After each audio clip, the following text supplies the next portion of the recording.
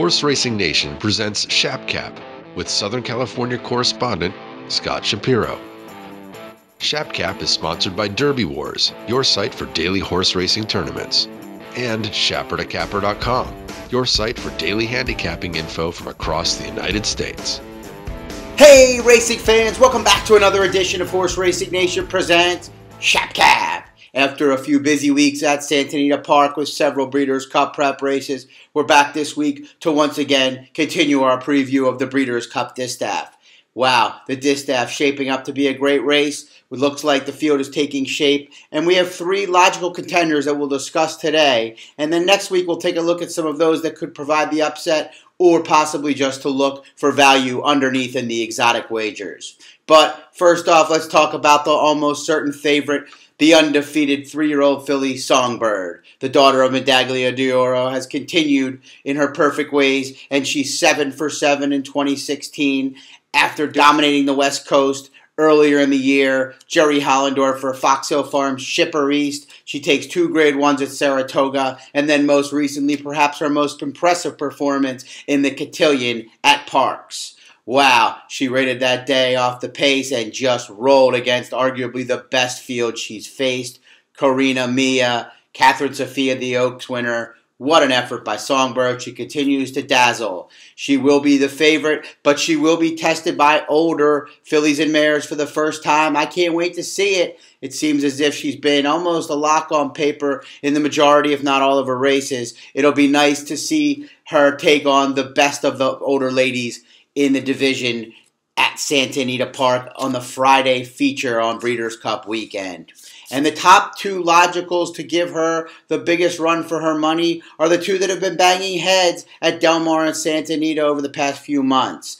Stellar Wind and Beholder have traded blows, with Stellar Wind coming out 2-1. She won the rubber match last time in the Zenyatta with a very similar trip and ride from jockey Victor Espinoza, stalking Beholder from the outside. The 4-year-old Curlin filly for John Sadler and Hronis Racing is continuing to improve in each race. Victor Espinoza has fit this filly to a T, stalking Beholder perfectly both races and getting her in the lane. It'll be interesting, though, to see how things go for Stellar Wind with another filly, Songbird that is, and maybe others out in front. Beholder really did not want to be on the lead in these races and drew the inside. I think that worked to Stellar Wind's advantage. We'll see how her trip goes with a more full field likely and a better quality other than Stellar Wind and Beholder in the race. I can't wait to see it. And then, of course, you have Beholder, the 6-year-old champion mare, Richard Mandella, B. Wayne Hughes for Spendthrift Farm. You know, what can you say? She's been incredible, but she struggled, comparatively speaking, in her last 3 races. 3 seconds, started out at Del Mar in the Clement L. Hirsch, then was dominated by California Chrome in the Pacific Classic, and then you had her getting beat again in the Zenyatta at Santa Anita. But as I mentioned, the trip is going to be key in here. Beholder prefers to stalk from the outside, in my opinion, and in many opinions, but she's been forced to be on the lead due to the race dynamics in her last couple. Besides the Pacific Classic, of course, where Chrome took the lead. If Beholder can draw outside her rivals and stalk Songbird, I don't put it past Richard Mandella to have her ready to run another monster in the Breeders' Cup. So it'll be very interesting to see how this is drawn and see what long shots might have a say early. Songbird's been so tactical that she's been on the lead in most races but able to relax, as we saw in the Cotillion.